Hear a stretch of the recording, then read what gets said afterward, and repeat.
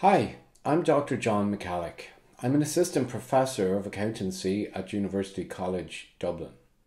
I published a book on introductory financial accounting using IFRS that you can download at the link below. This playlist of videos explains all the important concepts and techniques that are in the book and that you will need to prepare basic financial statements.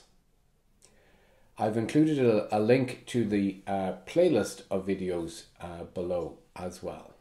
Please remember to like the video and subscribe to the channel if you found this content helpful. Hi, this video is about accounting for accrued and prepaid expenses.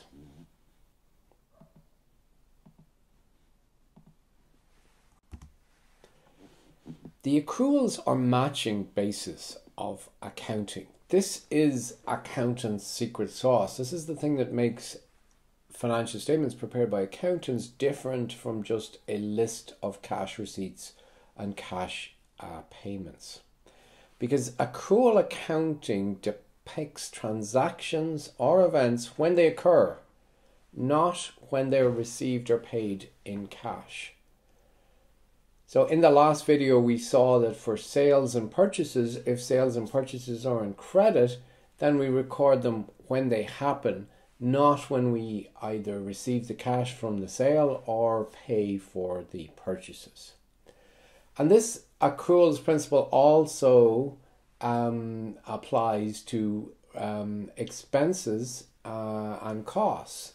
And we can have a situation where we have paid for something in advance, in which case we say we have a prepayment, and we record the expense when the expense happens, not when the payment happens.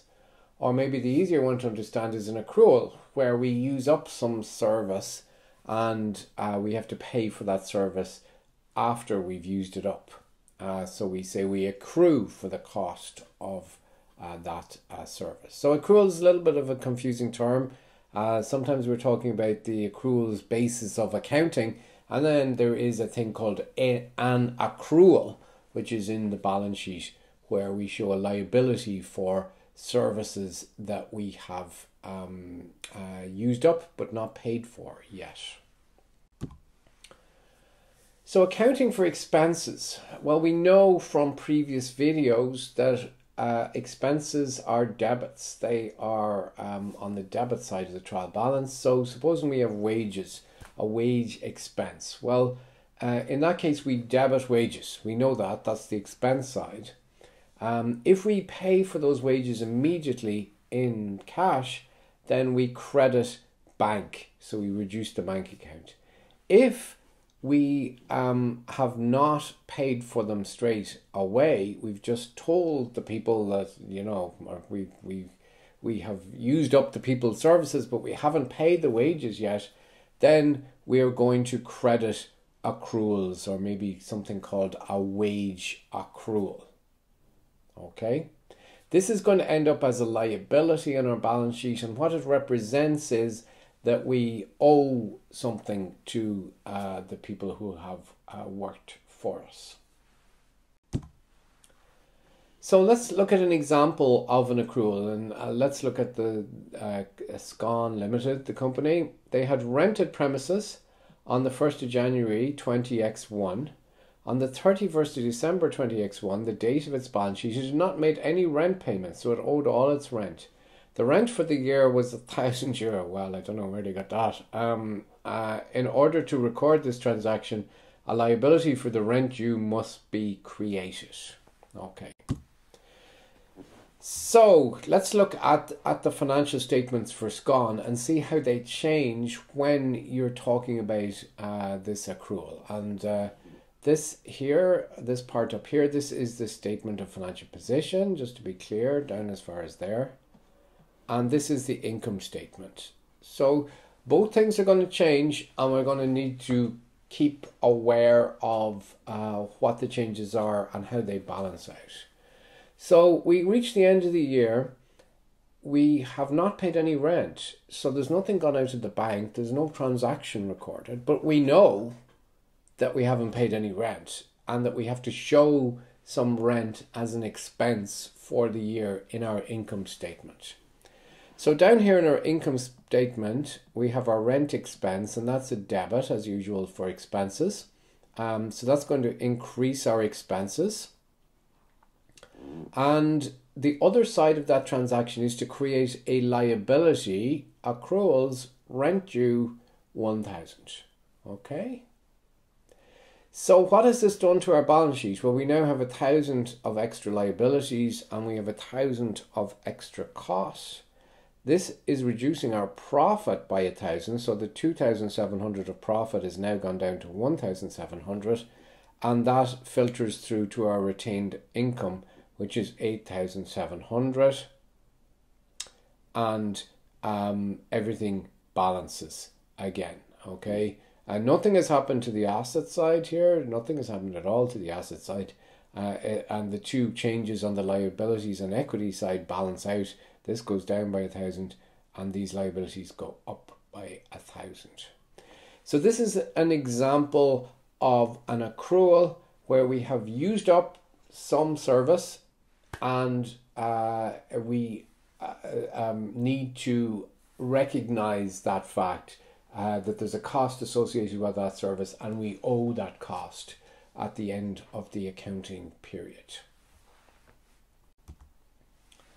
And the journal entry for the rent accrual is to debit the rent expense in the income statement and credit rent accrual in the balance sheet. Now there's the other side of this as well. Sometimes we pay for things in advance. One of the classic examples of this is the insurance payments, where we pay our insurance for a whole year, but that might not be lined up with the accounting year. So supposing we pay our insurance at the end of March for the full year until the end of March the next year. So what you've got there is you've got 9 months of the insurance payment that do relate to this accounting period, but you've 3 months that relate to the next accounting period, and they should be shown as a cost in the next accounting period. So the way we do this is we create an asset for the bit of the service that we have paid for but have not used up yet at the date of the financial statements. When the services are paid for, so let's say we pay some kind of expense, we debit the expense and we credit the bank. Remember, we're paying in advance here, so the actual cash is flowing out in advance of us doing anything here. At the end of the accounting period, the amount of the service not used up is recorded as a prepayment. So we work out how much of the service we haven't used at the balance sheet date, essentially, and we debit an asset account called a prepayment. That represents the amount of service we have not used up, and we credit the expense. And what does that do? That reduces the expense. So supposing we paid insurance of 1,000 and 300 was related to the next accounting year, well, we would have originally recorded an expense of 1,000 and taken 1,000 out of the bank when we paid it.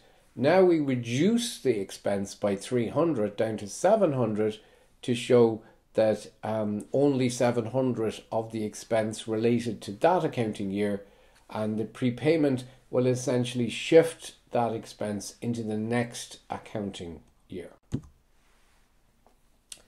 So suppose that Scone Limited paid insurance of 500 in December 20X1. The insurance cover payment will provide cover from 1st of July 20X1 to 30th of June 20X2. And our year end is December 20x1, 31 December 20x1. This means that half of this payment relates to insurance services that will be received in the following accounting period. That's 20x2. So originally, when we make the payment in December, before the year end, we put the full amount through. We debit insurance expense with 500 and we credit the bank with 500. That's what we got to do. We got to credit the bank because the money's gone out of the bank. And we have to debit something. So we debit insurance expense. So that's the first. So let's look at how this works out for Scone Limited. Now this as before, this is the statement of financial position or the balance sheet, and this is the income statement down here. This column here is after the insurance payment. And how do we know that? Well, we can see here that there's an insurance expense of 500. Now remember, the insurance expense was for a full 12 months and we've only used up half of it. So what we need to do now is we need to alter the accounts for the insurance prepayment, and we do that in this column. We create a prepayment asset, so that's 250 debit. Up here, prepayment of insurance, and down here the insurance expense is credited with 250. Now remember, an expense is usually a debit item, so this 500 expense that we would have had originally, that would have been 500 debit. So the 250 credit offsets that 500 debit, and we end up with an insurance expense of 250. This increases our profit by 250, bringing it up to 1450, and when we add up the retained earnings, then everything works out in the balance sheet and it balances, including this 250 asset here for insurance prepaid. Okay, so that's an example of how an insurance prepayment works. So transactions are recognized when they occur rather than when they are received or paid in cash. Fine. Expenses are recorded as expenses in the income statement, and a decrease in bank if they're paid in cash, or an increase in accruals, which is a liability, if they haven't been paid for yet. Okay, so the expense is always going to be debit to the expense, and then we're going to either credit the bank or credit, wages accrual or electricity accrual or whatever. Only expenses of the accounting period should be shown in the income statement. Create accruals or prepayments at the end of the accounting period to deal with this. So if we have expenses that we have paid for in advance, then we've got to deal with them as well and create assets for the bit of the service that we haven't used up yet and decrease the expense at the end of the accounting period. And this is a process that accountants go through at the end of the period, looking for accruals and making adjustments for them. Okay, thanks for watching.